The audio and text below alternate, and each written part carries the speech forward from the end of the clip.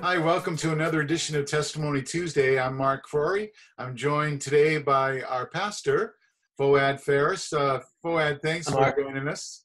Sure. Um, Good to be here. yeah, this is great. That we have always have new people coming in who may not know your testimony, and also some old people that might either have forgotten your testimony or Yeah. didn't That maybe. includes me as well sometimes. Right, that's why we give it, so it's good to remind ourselves.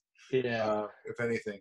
So I start off with that question, what is your testimony? And then I'll say, take it away. So go ahead and take it away. Thanks. All righty. Great. Thanks, Mark. Well, as I often tell people with a name like Fouad, I am not from around here. And by the way I talk, you can tell I did not grow up around here. Fouad is an Arabic name. I was born in Israel. My family came to America in 1970, and I was almost 10 years old when we immigrated here, and I could barely speak English. And we moved to the Houston area, and that accounts for my accent and the way that I talk Southern. And people ask me about where we live now, and I tell them we live in Southern New Hampshire, and so consequently, I keep talking with a slightly Southern accent while we're here. But when we came to America, I mean, growing up in Israel, I always thought that I was a Christian.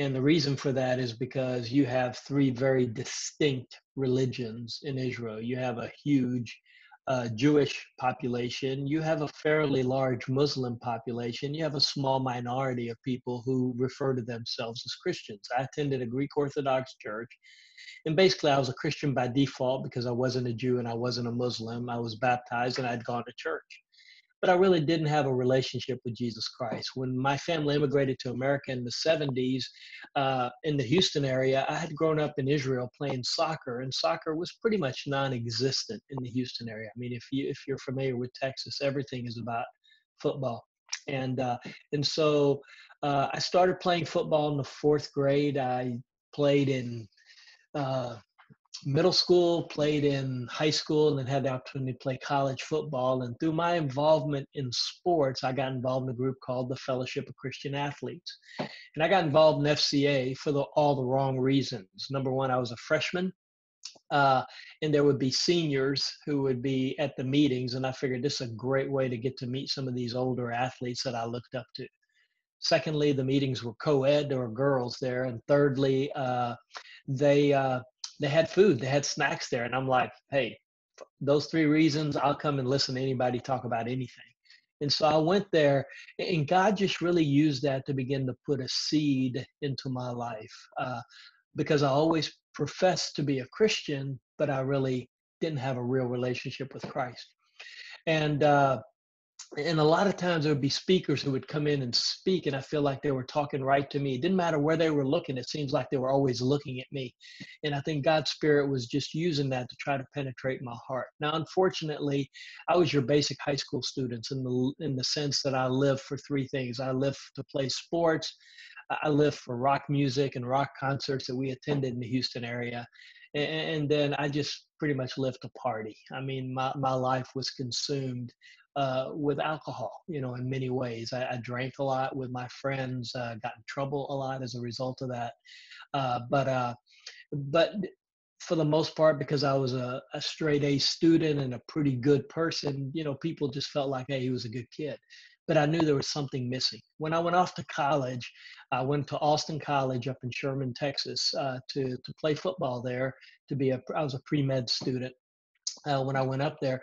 But I got around some teammates who talked about FCA, which we had my freshman and sophomore year in high school. We did not have it my junior and senior year because we didn't have a sponsor for it.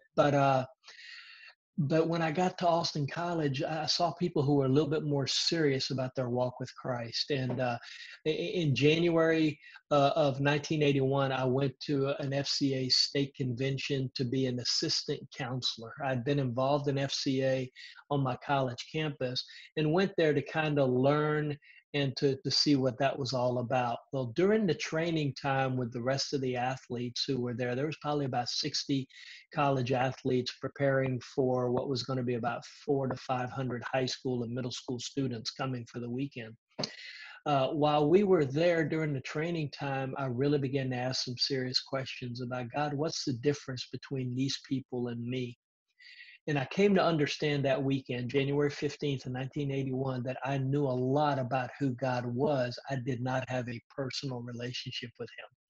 And on January 15th of 1981, I really came to understand the fact that I was separated from a holy God because of my own personal sin. I understood, even though I could give lip service to it, that Jesus died on the cross for the world. But it really, that weekend became real to me. I began and truly trusted Christ. And in my ignorance, when I finished that weekend, I remember going back to college and telling our FCA president on my campus uh, that I'd made a recommitment of my life to Christ. I told my best friend with whom I had gone out drinking on that Thursday night before, we went down to Houston, and he and I went drinking together. And Fridays when I went to this convention, and God really began to transform my life. And I remember telling him on Sunday when I went back home, say goodbye to my parents before going back up to college, with a couple of friends who came down with me from there. I remember telling my best friend, "Hey, Don, this was probably the best weekend of my life." He goes, "What do you mean?" I said, "I think I really got right with God this weekend." And he's like, "I don't even know what you're talking about." And but I remember telling Chris, the FCA president, that I had made a recommitment of my life to Christ, and I began to see so many changes in my life, even within that first week, that I began to realize that you really can't recommit something that was never committed in the first place. And that's when I really understood that I'd come into a personal relationship with Jesus Christ. So I look back to January 15th of 1981, my freshman year in college, as the time that I came to know Christ. And, the Bible tells us if any man is in Christ, he's a new creature. He's a new creation. Old things are passing away. New things have come. And the old things are continuing to pass away. I mean, there's still residual parts of it that God is still dealing with my life with. And I keep thinking, okay, God, when do we get over the hump in these areas? And there's other areas where God just dealt with right away and continued to help me to grow. And I've continued to do that. I was fortunate enough coming out of college. I stayed as a pre-med student going through college, thinking, okay, I could be a medical missionary, but I knew God had called me to ministry. And my heart and my passion at the time was, God, people, and sports. And I had the opportunity to go on staff with the Fellowship of Christian Athletes coming out of college. And I served with FCA for 27 and a half years before God called us away from FCA and eventually called us to start pastoring at Jaffrey Bible Church. And we're really excited about that opportunity. But God is continuing to work in my life. I mean, what we're studying, what God's currently continuing to teach me at this point. Uh, my word for this year is the word uh, prostrate, which I want to be basically laying down before a holy God of just total commitment and total surrender to him, that I would follow him. And so God continues to challenge me to become more and more like Christ, and through obedience to his word. And so that is how I came to know Christ, and some of the things that God is continuing to do in my life since that time. And that's my testimony. So. All right.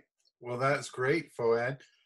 Thank you. And I know that I, for one, appreciate the fact that you're here at Jaffrey Bible Church and Thank you. teaching us each week, and just the way we go through the scriptures in such detail. It's great, and it's interesting. It's fun, and you've been a big blessing in my life, and I hope in many others too. So, Well, I appreciate that. Thanks. sure. So thank you for watching Testimony Tuesday. I hope you have a good rest of the week, and I look forward to seeing you on Sunday.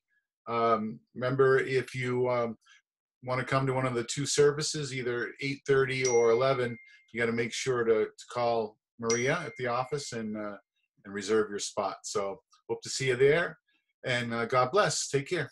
Thanks, Fouad. Bye, guys. Thank you.